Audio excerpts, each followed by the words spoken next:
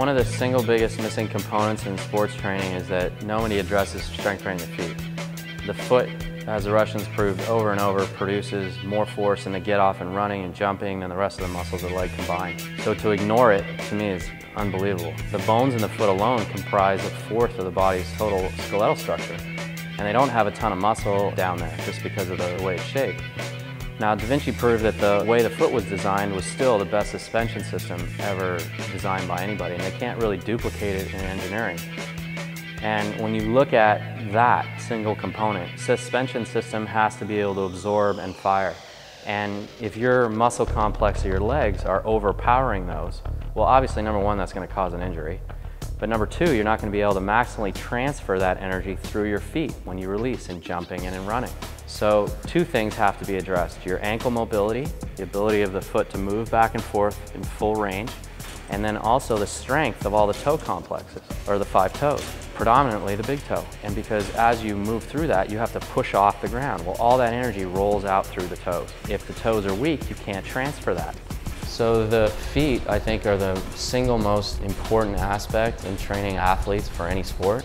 Your feet are what control your movement. They're the only thing touching the ground, and they provide your brain with instant feedback on where you are in space, and they adjust. When you start strengthening the feet and understanding where your power comes from, it changes how you move, how you run, how you stabilize yourself, how you balance yourself. So when you start getting deficiencies and weaknesses within your feet, it's going to affect everything that you do.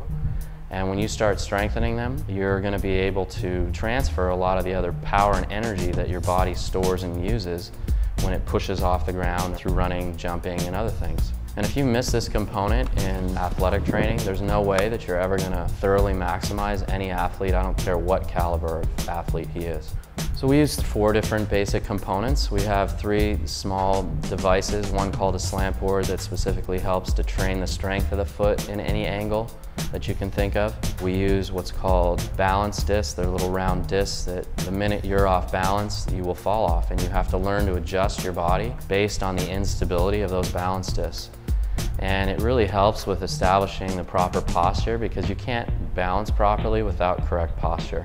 The third device would be what's called the balance pipes, and they not only provide great flexibility for the ankle and the foot, but they also roll out the fascia along the bottom of the foot, and they really help from an injury prevention standpoint as well.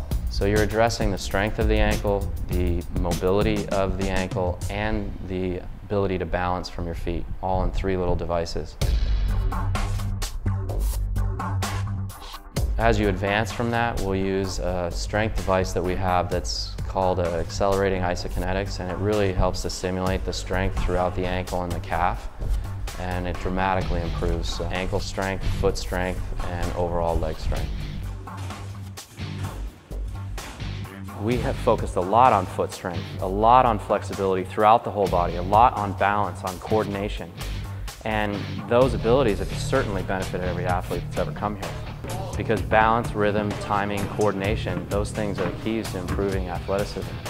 And athleticism, by definition, is not how much weight you can lift. So the idea is that you give real things that will give a performance edge to you when you're playing your sport. And if that doesn't start with the feet, then somebody has to convince me how else you move your body.